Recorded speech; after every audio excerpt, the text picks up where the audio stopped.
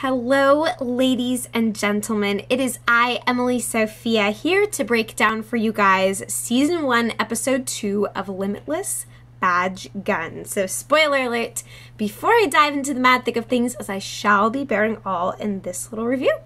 So without further ado, let's kick it and get into it. Now, with this review, I'm not going to talk very much about the plot details because mostly it's a lot of procedural stuff.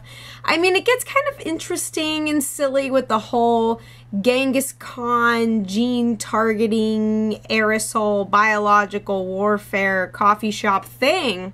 I mean, that's fun and all.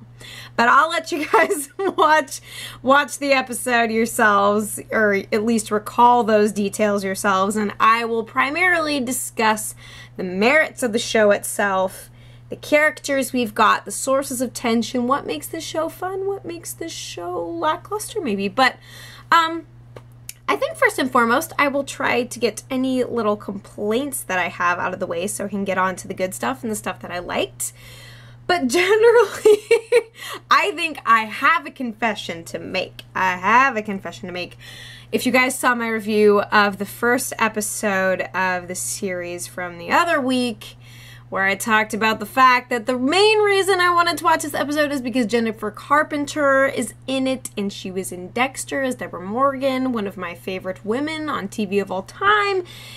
And I was attempting to, subconsciously draw little parallels between this show and Dexter in my mind, but they could not possibly be more dissimilar other than the fact that the two male leads both have very consistent voiceovers and are working in the same police precinct as Jennifer Carpenter, who again, her character from Dexter has a similar line of, a similar profession, but, anyway, so I need to get that out of my system continuously and confess that to you guys because it's really silly. And I just have that in the back of my mind. Maybe some of you guys do too. But anyway, so, I think that something that I perhaps struggle with a bit is, so far, Episode 1, very exposition-y, very much like, let's get you into the world, this is what's going on, this is NTT, this is the kind of trouble it can cause, this is the kind of trouble it's not going to cause for Brian, for the time being, until certain shenanigans may ensue. But, so basically setting up all the players on the chessboard, and now we begin. But of course, it's just a little one-off procedural plot that we, get to see this week in the episode, and it's fun to watch unfold and whatnot, but I'm trying to decipher in my mind how I feel about the character of Brian Finch, because honestly, in my eyes, and now maybe you disagree and you're super fully entitled to do that, that's way fine by me, but he seems to me to be a little bit of a, shall we say, a man-child. Now, and I think it's something that a lot of people can relate to in their own aspects of life. He is older, sure, living with his family, hasn't been able to hold down a job in a long time, was in a band, was not in a band, and then trying to pass himself off as being in a band when really he's the only one left and has been turned into a solo act, more or less. So, you got that as the backdrop, and this guy is essentially being given a second chance to truly do something that matters for the world, that matters for his family, to tap into his true potential, and, his creativity, his wits, and, just getting to explore all these different sides of himself. But the show moves at an incredibly brisk and vibrant pace, but I still am trying to decipher how I actually feel about Brian, whether or not he's like a laugh out loud character, whether or not he's going to become more tortured down the line. It's really hard to tell.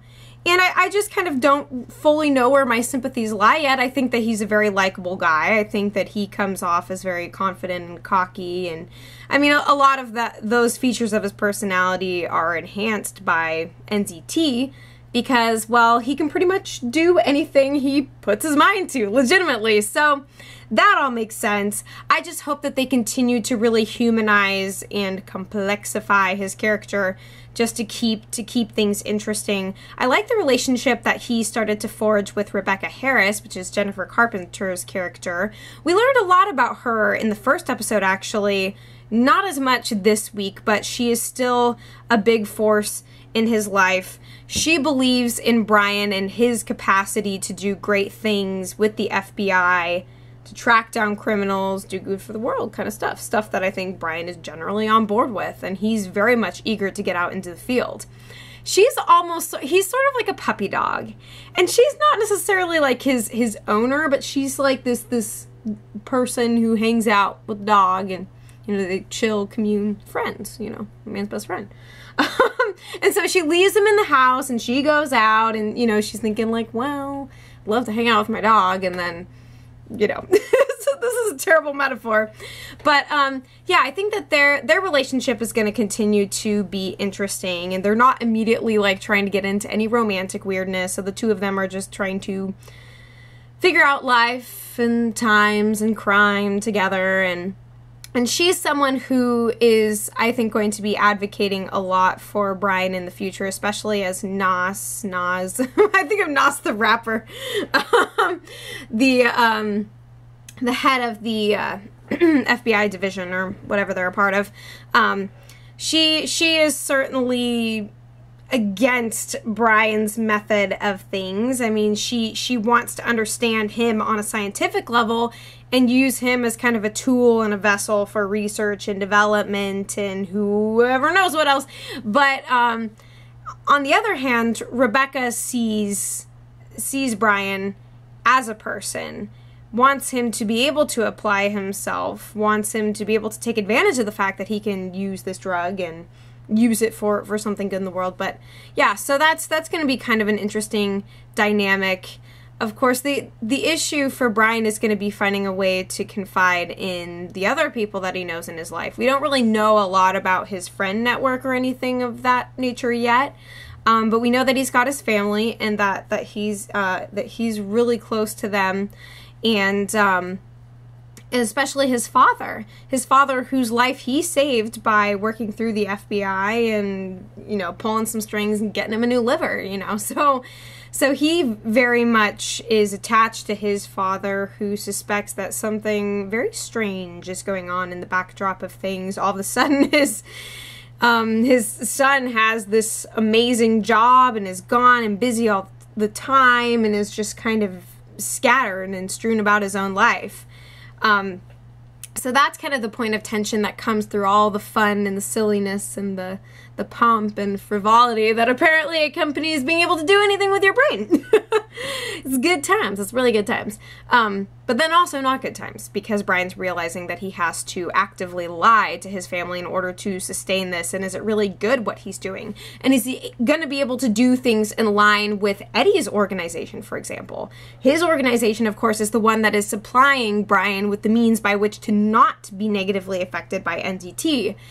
And then also now Eddie has planted kind of an extra set of eyes in Brian's family's house in the form of the nurse who fixed Brian up earlier in the previous episode. So Brian is essentially being pulled in a lot of different directions, and he's kind of a fun-spirited guy who's trying to have a good time and do what he can. But I think that that the beauty and fantasticness of this world is probably going to start to shift a little bit as inevitably he starts disappointing one of the groups that is invested in him. It's kind of like this trifecta around Brian, where it's family, work, and then other. Other, shall we say. I think that's a fitting category at this point, because we don't fully know what Eddie's organization, like I said, wants to do with him. So anyway, another thing that I enjoy about the show, and it is almost off-putting sometimes. I mean, it's very different from anything else that you really get to see on television, but it's just the visual style and quality of the show. It has a very incredibly fast pace. There's lots of rapid overlays and graphics and texts and cartoons, and like, word bubbles like you see in comics. I mean, the show really has no visual restraints, and its aesthetic is essentially bringing everything that they possibly can to the screen, because that's what it's like when you're on NZT.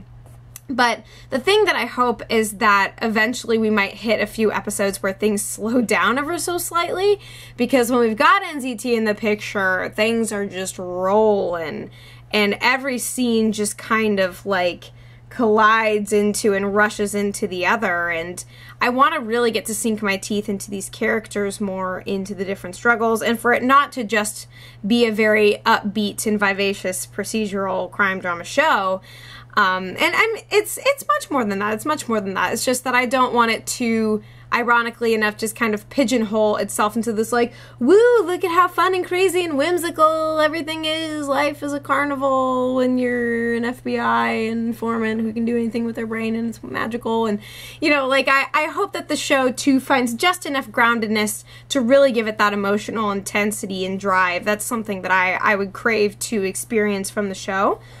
And hopefully they're going to deliver that. I believe that they've got the capacity to do so, for sure. So yeah, I think it'll be striking the balance between the crime procedural drama aspects, the comedy aspects, there's a lot that they can pull from, and I hope that they're able to do it in a good way.